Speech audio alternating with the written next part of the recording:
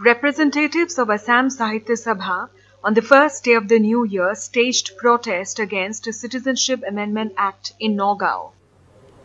The members of Sahitya Sabha covered their mouths with black cloth as a part of their silent protest against CAA, which aims to protect religiously persecuted Hindus, Sikhs, Buddhists, Jains, Parsis and Christians from Afghanistan, Bangladesh and Pakistan by giving them Indian citizenship.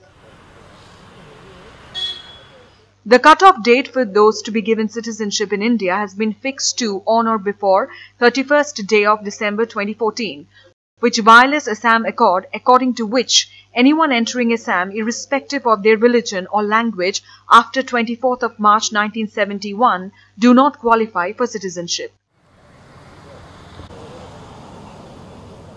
প্ৰথম দিনটোতে আমি নাগৰিকত্ব সংশোধনী বিধেয়কৰ বিৰুদ্ধে ইয়াত এটা আন্দোলন আৰম্ভ কৰিছে অসম সাহিত্য সভাই। সেই আন্দোলনৰ আমি অংশীদাৰ নগাঁও জিলা সাহিত্য সভা। অসম সাহিত্য সভাই সদায় অসম আৰু অসমীয়া জাতিৰ স্বাৰ্থত কাম কৰি আহিছে। 1917 চনত সাহিত্য সভা প্ৰতিষ্ঠা হোৱাৰ দিনৰ পৰা অসম আৰু অসমীয়াৰ স্বাৰ্থত যুঁজি আহিছে।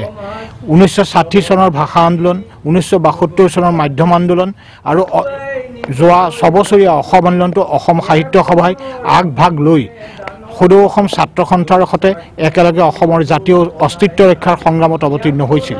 আজিও সদৌ অসম ছাত্ৰ সন্থাৰ নেতৃত্বত অসম সাহিত্য সভাই কাৰ বিৰুদ্ধে এই আন্দোলন অব্যাহত ৰাখিছে আৰু ভৱিষ্যতো অব্যাহত ৰাখিব। ভৱিষ্যতৰ দিনবোৰত আহিব লগা অসম আৰু অসমীয়াৰ বিৰুদ্ধে যিমান ষড়যন্ত্ৰ হয় সকলো ষড়যন্ত্ৰক প্ৰতিহিত কৰিবৰ কাৰণে অসম সাহিত্য সভা বদ্ধপৰিকল্প।